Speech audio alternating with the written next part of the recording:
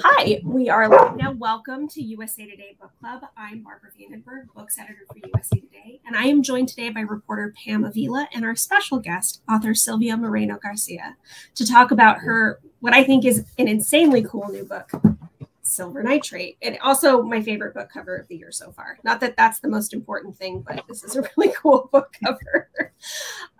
Silvia has been an incredibly prolific author in the past decade. She's written 9 novels and over 70 short stories, including the bestseller Mexican Gothic, Velvet Was the Night, and The Daughter of Dr. Moreau. Silvia, thank you so much for joining us today. Hi, thanks for having me. I'm going to hand it over to Pam, who also interviewed you for a features piece that ran in USA Today last week when your book came out. So hi, Silvia. Nice to talk to you again about Silver Nitrate. I think there's just so many things to talk about when it comes to this book. But first and foremost, I guess to set the foundation for readers and people that are still choosing to, pick up this book from their TBR piles. Silver Nitrate is set in the thriving 90s Mexico City film industry. Can you talk to us a little bit more about that and about whether there were any films of that time that inspired you to write the book? Yes, Silver Nitrate is a supernatural suspense novel. It's set in 1993 in Mexico City. It's actually not the thriving film industry. It's the dregs of the industry. The golden age of cinema in Mexico was in the 40s and 50s, and then it went through a downward spiral. And by 1993, there's almost nothing left of that industry. It's falling apart. By the end of the decade, I think in 1997 or 1998, we will have only a handful of films being produced a year. So things are going from bad to worse. As to, did any films inspire this novel? Yes, a number of them. Everything from some of the older black and white stuff that it would be closer to the time when Beyond the Yellow Door is being produced, which is a movie mentioned within the novel. Things like El Vampiro or black and white films or the early Hammer films with Christopher Lee, but also 1970s movies such as Alucarda, which was a English language production, but made in Mexico with all Mexican actors, directed by Lopez Moctezuma, who also directed a number of other films, including horror. Mm-hmm. And the majority of your books are also set in Mexico and, infused with Mexican history, culture, and politics play a big role in many of your novels. Why is it important for you to, keep writing Mexico into your fiction and depicting it in the way that you do, whether it's, like you're saying, the golden age of cinema and also when things get bad to worse? Well, I mean, I grew up in Mexico, and that's where I come from, and it's a part of me. Just like I think growing up any other place, some place would be a part of some other people's childhood and identity. I like to write many different books that showcase different aspects of Mexico, because often what we get is a very simplistic picture of what it is. Binary kind of portrait where we have either narcos, criminals, or perhaps people who are mowing the grass, that kind of portrait of Mexico. And it's not that there are not people who mow the grass for a living in Mexico, or that there are not criminals in Mexico, but there's a wide variety of people and history to the country.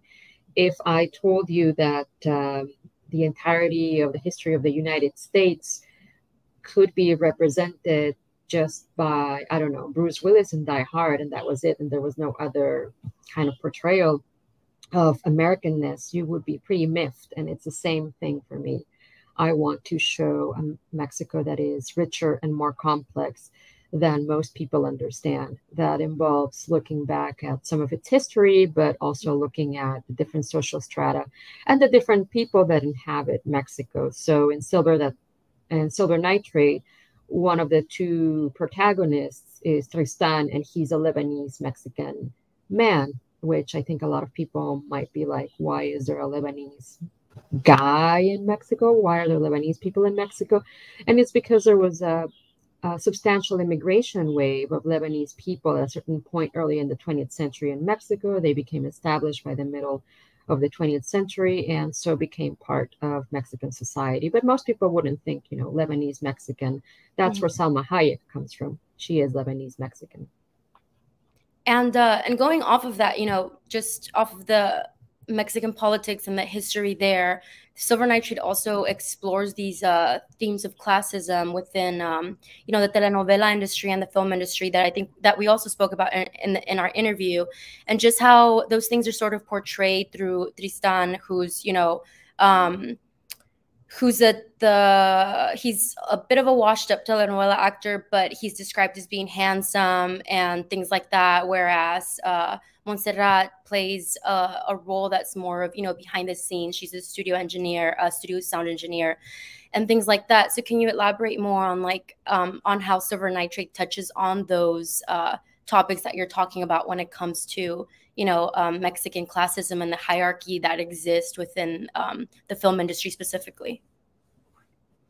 Well, Mexico has always been a colorist society, so there's a pyramid that establishes where you sit on that social ranking. And so the whiter you are, the better it is, and the darker you are, the worse it is. And that is why if you look at soap operas, especially if you're looking at 1990s soap operas, you suddenly see a lot of blonde people and light-skinned people, and you don't see many darker people, people who look indigenous, or if they are just in background roles. They are the maid or things like that, and they're not given primary roles. And it's because of this idea of whiteness being desirable, and that's one of the subtopics of the novel. But it's because, it is very prevalent. One saying that is very common in Mexico, I think still nowadays, and certainly was extremely common when I was growing up, is mejorar la raza, which means better the race. And that means that you should marry whiter people. So you want to improve, kind of like bring more milk into the chocolate and kind of improve the family strain with more white people. And that's just it's a post-colonial legacy, and it's a reality of who we are, not only in Mexico, but all across Latin America. The things we value that we consider better are tied to Europeanness, to whiteness. And that also plays a role in the narrative, in the shape of characters like the villain of the novel. Mm-hmm. Yeah, and can you talk to us a little bit more about the villain of the novel and how that represents that white supremacist discourse? Because in your acknowledgments as well, when you're talking about the character of Errors and the Nazi occultism, and then also relating it to these like colorist Mexican politics, and talking about how had Errors kind of existed in that time, either side wouldn't be so surprised by either's politics. So can you talk to us a little bit more about infusing that Nazi occultism within Silver Nitrate, and just creating these kind of really layered conversations about these themes? So the villain Evers is based on several real occultists. He's an amalgamation of several of them, but he's named after one specifically, and that's a writer whose last name is Evers, and he was a writer, novelist, short story writer, also a screenwriter, like the silent era. He was also a correspondent with Crowley, so he was interested in occultism, and he was a pro-Nazi sympathizer. And later on, it didn't work out so well for him because it turned out that he was either gay or bisexual, and so they kind of shunned him. But he was very much supportive of the Nazi cause. So Evers is the real writer. A real writer called Hans Evers is an inspiration for my fictional movie screenwriter who's trying to make a film in 1961 in Mexico City. But he was not the only one. I actually ended up doing a lot of research on the history of occultism and spent some a considerable amount of time looking at German occultisms, and there was often a vein of racist thought embedded into some of these occultist ideas. It's hard to explain it. Sometimes you kind of see it and you're like, aha, but one easy explanation is the ancient aliens theory, which is actually still quite popular nowadays, but emerges kind of like in the early 20th century. And that is the idea that great constructions, such as pyramids in Latin America, could not have been created by the native indigenous people. They had to be made by somebody else. And so there's this idea that maybe this superior Aryan race helped these people make these pyramids, or they made them and then they left them behind. And it's just this very racist concept, because most people don't look at something like Buckingham Palace and they say, well, that's a gigantic mega structure. It could not have been constructed by, people with more primitive, quote unquote, technology. And yet it was. I mean, so that's one way in which sometimes occultism and some of these ideas kind of flourished together. And there were other ways in which it manifested too. But it was just this vein of seeing occultism and racism kind of coexisting and sometimes going hand in hand since way before the Nazis come on board. We're talking about the late 1800s. It's already kind of brewing. But obviously when the Nazis come on board, they become interested in some weird theories, such as the hollow earth theory or the ancient aliens theory or these other theories that mix some of that occultist thought with racist ideologies, or they help underpin racist ideologies and prop them up. Mm-hmm. And when you were doing the research for this book and reading all of these texts that dealt with German occultists, I know you talked about how it kind of came about from like reading a footnote and then just going on down a rabbit hole of research. But how was the process of kind of figuring out how to break down this very kind of complicated legacy and history into something that would, work in a fiction book and wouldn't be so, I guess, heavy on the complicatedness when it comes to like the language and understanding what Nazi occultism truly is? Well, there's some sections of the novel in which we get to read an occult book that is penned by Evers, and we get to kind of read some of these passages and see some of the thought process of how the magic kind of works. And those are supposed to mimic some kind of occult books that I read, and not exactly in the content, but just in the way that they feel. They sometimes feel very dense in what you're reading. And so you're getting some of that. But obviously, I mean, you're not just getting that. You're getting two characters, one of them who is Montserrat, and she's a sound editor in 1993 in Mexico City.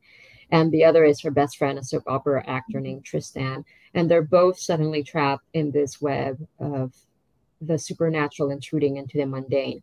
And you get the first few chapters of Silver Nitrate are very realist in the sense that it's just them kind of going about their lives. And there's a reason for that. I mean, there's several reasons, but one reason is because I feel that if they really need to anchor you, and they really need to guide you to a certain time and place. And it's only once you're firmly anchored in their reality and in the mundanity of their lives and how they're struggling to pay their rent. Tristan can't get work anymore. He's doing voiceover work. Montserrat is facing a very sexist environment in Mexico City, where she's the only woman in an audio company. Once you are in this kind of reality of people just living their everyday lives and being in Mexico City, that's when the supernatural begins to happen. And I think that's necessary, because otherwise you don't understand who these people are and the context of what's happening and the love of cinema that's also included in this novel. And so for me, that helps you draw you into the supernatural aspect, where yes, there is a lot of talk about complicated magic and racist theoretical underpinnings, but you are going hand in hand with these two people who have already kind of are helping you go along that journey.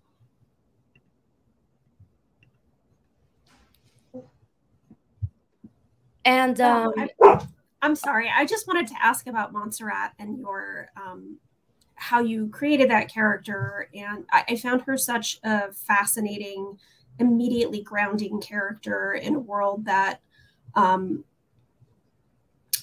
was outside of my knowledge, really. And she was so grounding, and I love her name. I love that you've got her doing a technical job in an industry in which, even still to this day, even, you know, across cultures, is still dominated by men. Most of, you know, sound editors, cinematographers, a lot of the technical work is still very male dominated. And I just wanted to know more about how you created Montserrat and why you decided to have her be a sound engineer in this very male dominated industry. Yeah, I grew up in a world of sound. My parents both worked in radio, and my grandfather also worked in radio. So that was the environment that I grew up in. My mother was the first female voice at the UABC, the University of Baja California. So there were no female announcers until she went on the air in the 1970s. My father was also a radio announcer. They worked together doing radio shows and programs. My mother had a really good ear. And so she would sometimes be called in to do some complicated edits. So obviously she was an announcer, but she also knew how to manage the machines and how to do edits. And she had a very fine hand and a really good ear. So my father would sometimes call her in because he was, you know, the producer on the show, and would ask her for help for doing some of this editing. And she would do it. And sometimes some of the audio engineers would also ask her for help. And she would hear it and she would cut it and she would do it perfectly. And then my father was the one who got the credit because, you know, because she didn't, because he was the producer and she was just the talent. And so that was an interesting thing. So she talked to me about that and how that worked. And yeah, every time that I was in radio, there were no female sound technicians. I never met a single female sound technician when I was growing up. They were all men. I worked also briefly in post-production, and when I was working in post-production, I was the only woman on staff except for the receptionist, who didn't do any technical work. So behind the line, behind the desk, I was the only woman, and it was a really interesting kind of job, and it wasn't a bad job. I made a lot of good friends. Actually, one of my friends I consulted for some of the editing questions in this novel. But it was definitely a different world, and it's a different environment. So I wanted to kind of show a little bit of that, of what it felt like, and how it was sometimes kind of a bit alien and off-putting and outright hostile in certain places, depending on what kind of job were you working, and but also fascinating at the same time. So there's a lot of love for audio in this novel, and a lot of love for cinema and the craft that it takes to make something. Sound engineers in general are not very well regarded, in the sense that most people don't really think about who did the sound mixing in a movie. But if you can't hear the dialogue, you will sure as hell complain about it. So it's a very technical job, but it's not one that kind of thrusts you into the limelight, but it's a very necessary one. And just the personalities that gravitate towards that kind of work, towards editing, I've always found very interesting. It takes a special kind of person to really do that kind of job and do it well.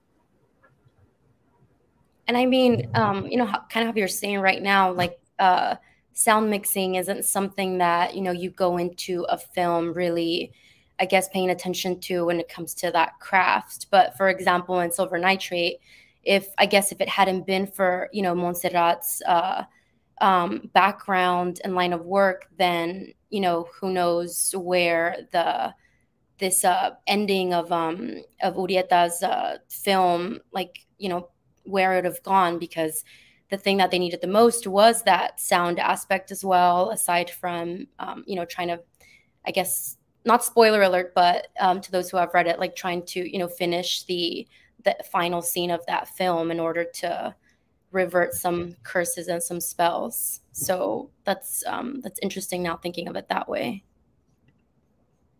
Yeah, you can think about watching any kind of big action film, like a Star Wars film, and just think about watching it without the sound effects and the scoring and the voices interacting in the proper way, and it would not be the same rousing experience that it is.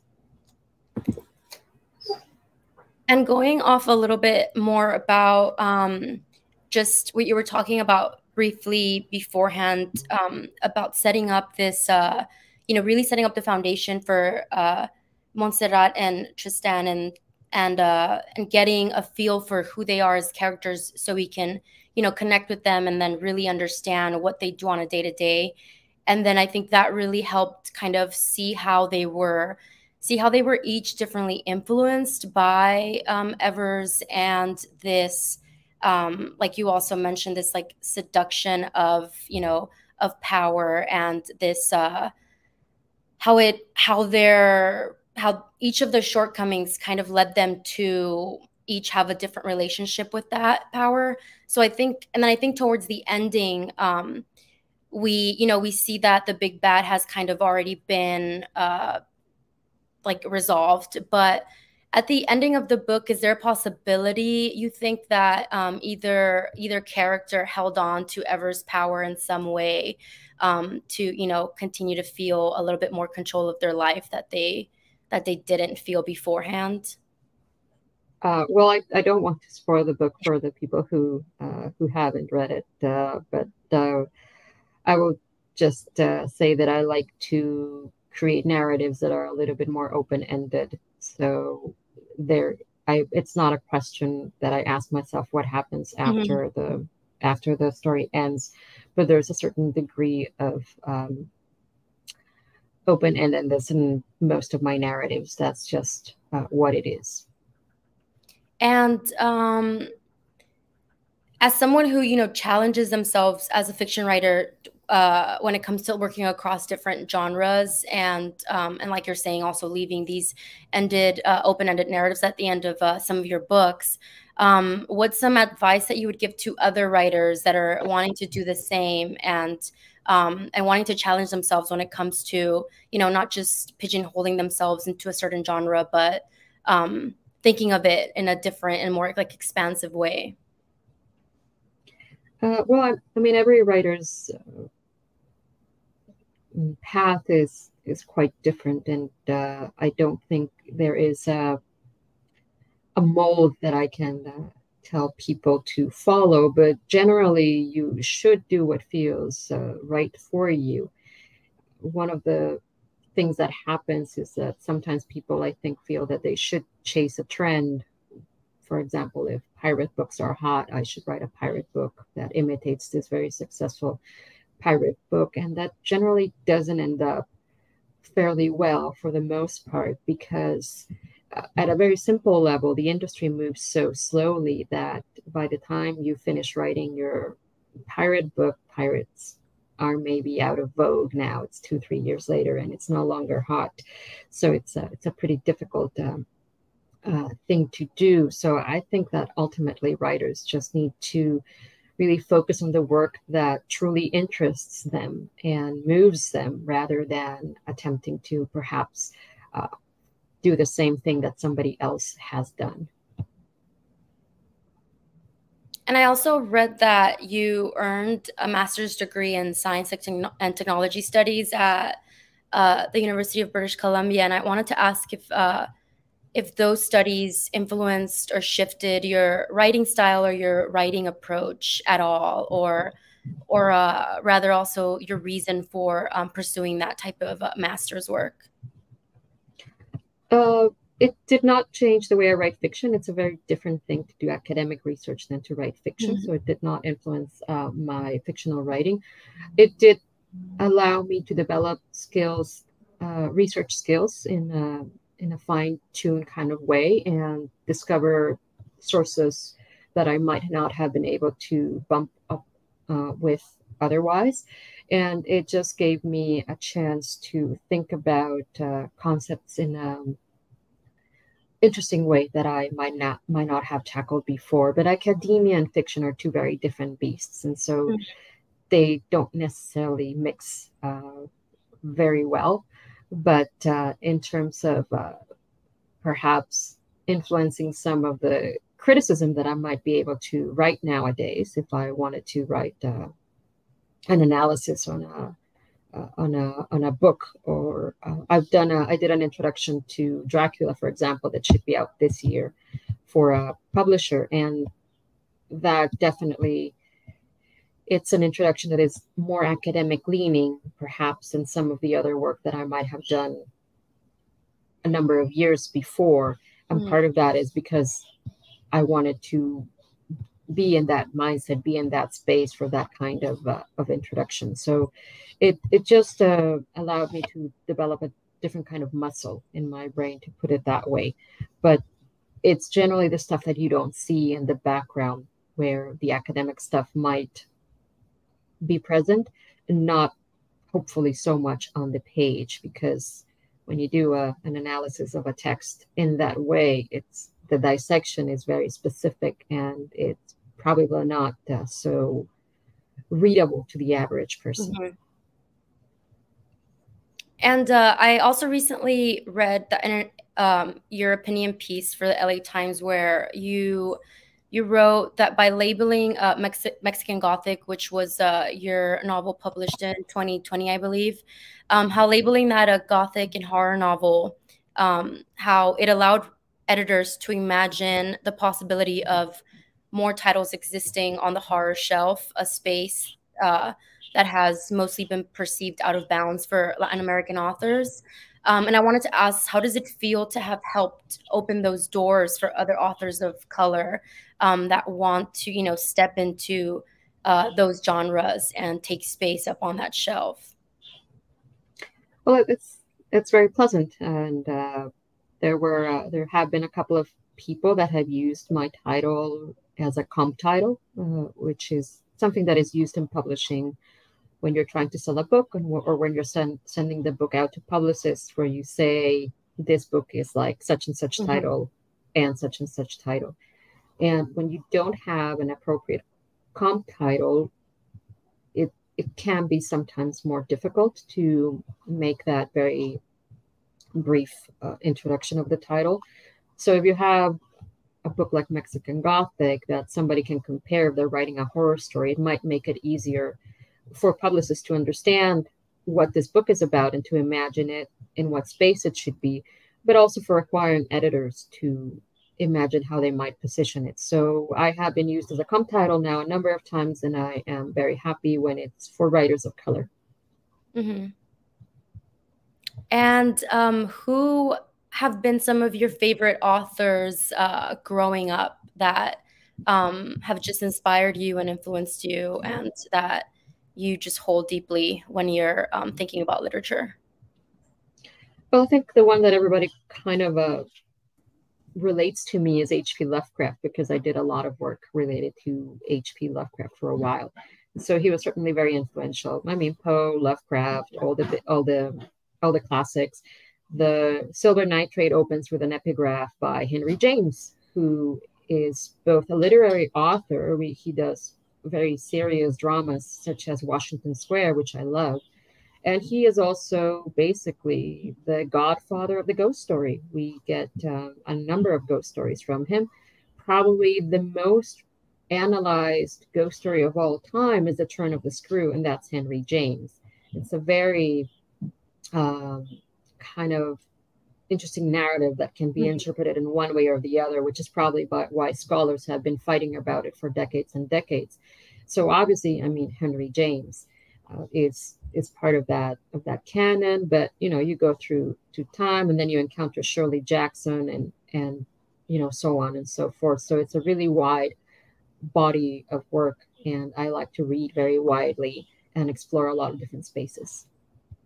And what are some books right now that you're reading that you've been really into, or or that have, kept you up at night, that have been more on like the scary ghost story side? I just learned a book called Moth Town. Moth as in the thing with wings, and town as in a place that exists on a map. It's not exactly a ghost story. It is quite surreal, but it does involve a sense of mystery and the unknown. And I found it very, very riveting. So that was quite an interesting narrative. I don't think I've been reading that much horror lately, and I think Mothtown is speculative and not necessarily horror. I've been reading other stuff recently, so I'm not sure. I can't comment specifically on ghost stories. But I mean, for Silver Nitrate, I went back and I reread some huge classic titles such as Ghost Story, which is Straub and is magnificent. It's, I think, early 80s, and that's quite lovely. Silver Nitrate is not quite a ghost story, but there is a sense of the supernatural in there. And what else can I recommend? I mean, obviously Shirley Jackson and the Haunting of Hill House. She does magnificent work with that novel. Who else? Those are the big ones. And then obviously Silver Nitrate has a big debt with film, which is not written work, but nevertheless manifests in the text. And in that sense, I think I already mentioned Alucarda, which is a bizarre 1970s horror film. And it is, like I said, with an all-English cast. They speak English, but it's shot in Mexico. It's a Mexican director and Mexican actors. It's a mixture between a vampire story and The Exorcist. It's a very bizarre movie. And the director, Lopez Moctezuma, is an incredibly interesting man. He started working in radio, and then he started working in theater. And he was really an avant-garde artist. And in one of his movies, not Alucarda, but another one, Leonora Carrington, who is an extremely good surrealist painter, did some of the backgrounds, I believe, for that movie. So he was a very curious guy, but he emerges at a time period in Mexican cinema where it's in decay, like I said. So he's doing a lot of exploitative films to get by, but he also really seems to love a certain kind of horror aesthetic, which he deploys very effectively, even when he has very small budgets. So obviously, some of Moctezuma's aesthetic seeps into the novel. Some of Dario Argento's aesthetic seeps into the novel. I very much love his films, and I was really thinking a lot about his Suspiria and Inferno, the first two of the Mother's trilogy, and the use of color that they have, and some of the set pieces that they have in those movies. A little bit about the black and white movies that were done, like El Vampiro and El Ataúd del Vampiro, The Vampire and the Vampire's Coffin, those two. So it's not just, when I was thinking about this book, I was thinking about what happens when you take a traditional Henry James ghost story narrative, which is very iconic, and you move it kind of into the space of somebody like Lopez Moctezuma with Alucarda. What happens when those two currents meet is really one of the thought processes that I was having about how aesthetically this should feel. And for people who have not experienced both of these, this might be like, what is she talking about? But it's just essentially two very different vibes. One of them, Henry James, is coming from the British, kind of Anglo tradition of the ghost story of it's an old gentleman with a pipe telling a story in front of a fireplace, and he is an antiquarian, and he's talking about a mysterious book that he found, and it's that kind of tradition. And then you have this very wild, vibrant, almost surrealist experience that you get when you're watching something like Alucarda and or a Dario Argento film, and it's a completely different space, and yet they're coming together, or that's what I was hoping to feel when the book was done. And speaking of film, we know that Mexican Gothic, or I don't know if many know, but Mexican Gothic's being adapted into a limited Hulu series. For Silver Nitrate, do you envision it perhaps, kind of turning into a film of its own? And is that something that you would be open to if the opportunity kind of presented itself? Well, open to, yes. The reality is that for something to go from a book to being adapted and to actually ending up on screen is a really long process that often does not happen. And the reality on the ground right now, as we speak, is that both the Actors Guild and the Screenwriters Guild are on strike for very good reasons. So there is essentially no deals that are being made right now at this point that have anything related to adaptations from books or anything like that. But I do encourage people to look up information about the screenwriter strike and the actor strike, because they're striking in order to preserve this wonderful world of cinema and TV and of telling stories to audiences. Yeah, definitely. And for one of my last questions, or for my last question, like we mentioned earlier, for the past 8 years, you've just been nonstop writing and publishing book after book. And in 2024, you actually have a 10th book out titled The Seventh Veil of Salome. Can you talk to us a little bit more about what readers can expect? I know to the extent that you can, and how it will feel different from the rest of your work, which I know, every single book has been completely different, exploring different things. Yes, The Seventh Veil of Salome should be out in July of 2024. It's set in 1950s Hollywood. It's about the making of a sword and sandals movie. So if anybody remembers, or maybe their grandparents or their parents watched things like The Ten Commandments or Ben-Hur, it's that kind of movie that is being shot in Hollywood. And it's about 3 different characters, and it's related to that. So that should be out next year. And it's not a genre piece. It's a historical drama, straight up. Well, thank you, Silvia, for speaking with us. If there's anything else that you'd like to let readers know about Silver Nitrate and what to expect when they pick up the book, the floor is yours. But thank you again for speaking with us and for choosing to talk to us for our book club this month. Yeah, I would just conclude by saying that although Silver Nitrate is a supernatural suspense novel, and it does have those elements of the horrific or of the fantastic, at its core, it's a story about 2 best friends who go on a journey together. And so if the words horror fiction scare you, know that that you can look at it from that angle, and perhaps it will be appealing. And it's out now, so check it out, and thank you for having me. Thank you so much. Thank you, Silvia. Thanks. Have a good time, everybody.